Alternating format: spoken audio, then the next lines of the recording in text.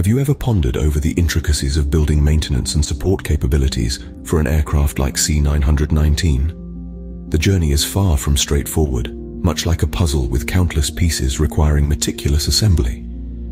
Our story begins with the ARJ-21, the pathfinder for the C919. The maintenance of this aircraft once took a staggering 6 months for a single sea inspection, a duration that would cripple the economic viability of any aircraft in the long run.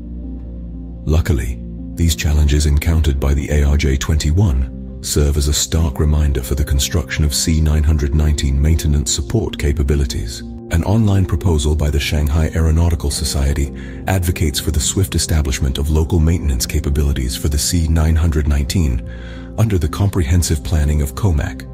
It encourages all system and equipment suppliers to actively provide corresponding manuals to MROs authorized by other airlines. The task of creating a maintenance network is more daunting than improving the supply chain.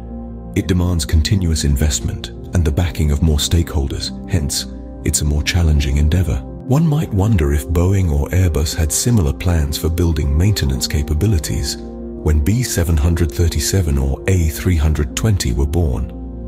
However, the focus should be on whether this maintenance capability can yield corresponding profits, given that this is fundamentally a business activity. Aircraft manufacturers, in their quest for maximizing profits, prioritize selling highly reliable, economical aircraft that meet market needs.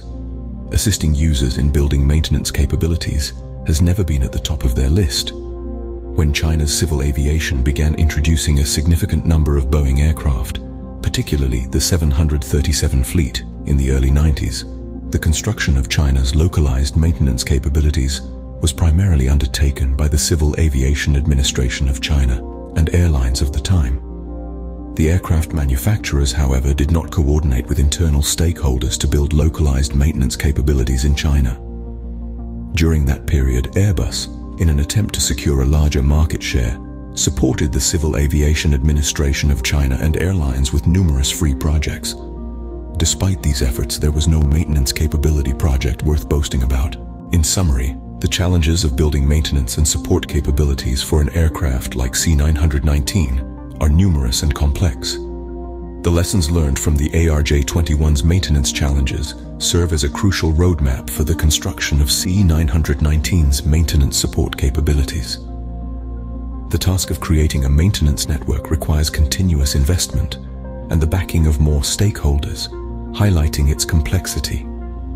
Yet, the question remains, can these maintenance capabilities yield corresponding profits, as this is fundamentally a business activity?